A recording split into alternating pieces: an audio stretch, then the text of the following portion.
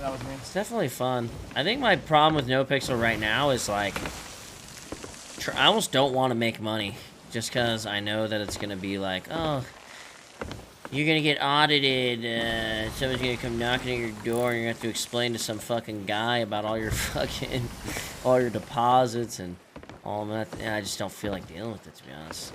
So it's like cleaning money isn't that fun for me right now, just because it's like having cash is more of an annoyance right now.